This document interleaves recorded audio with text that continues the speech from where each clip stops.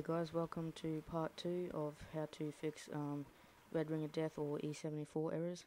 You want to start off by putting the plastic washers on, then the metal washers, and then spreading the thermal paste evenly. And placing the heatsink, whether it's a CPU or GPU, but same thing for each one. Then you want to flip it over, keeping pressure on it so the washers don't come off the screws.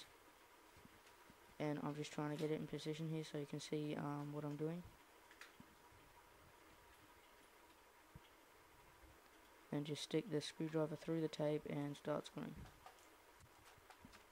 Remember, not too tight. If it's too tight, it's going to bend the whole board. If it's too loose, it's going to keep pressure on the processor because of the weight of the CPU. Okay, now you want to attach the cables for the disk drive. Start off with whichever one you feel like.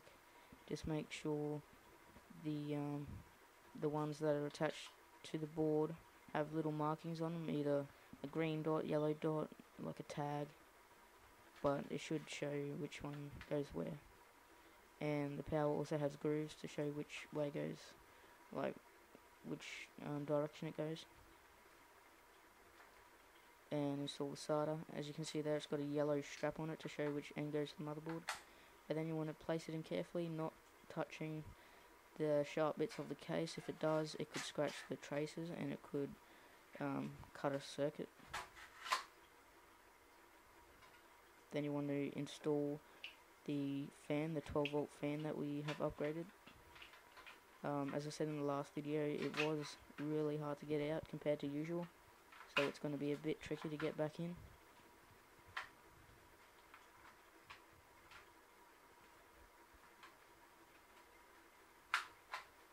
It also depends when it was made or what type of model you have, or it just could be just regular.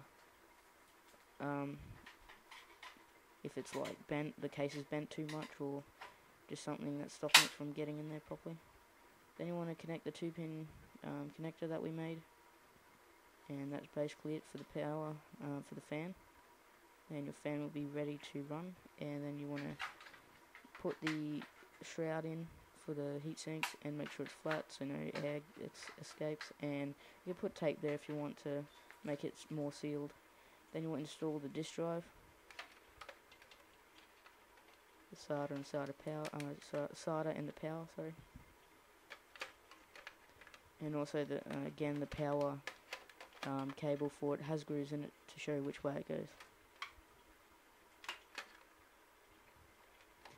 Just send me a message if you think I need to, or give me any ideas to upload some new videos. I pretty much know how to do everything with the Xbox because I'm a nerd, but yeah, that'll be helpful. Now I'm going to test it, see if it works. This is the first time testing it. It usually does work first time. If it does not work, then you want to stick something in the right hand fan. That sounds really weird, but right hand fan, sorry.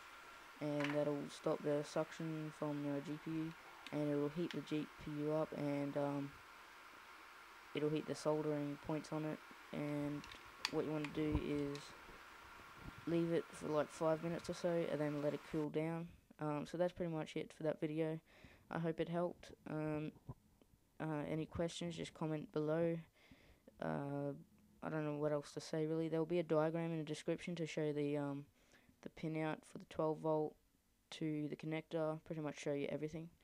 But it does depend again on the cable's colors, because some of them are different. So thanks for watching guys, see you next time.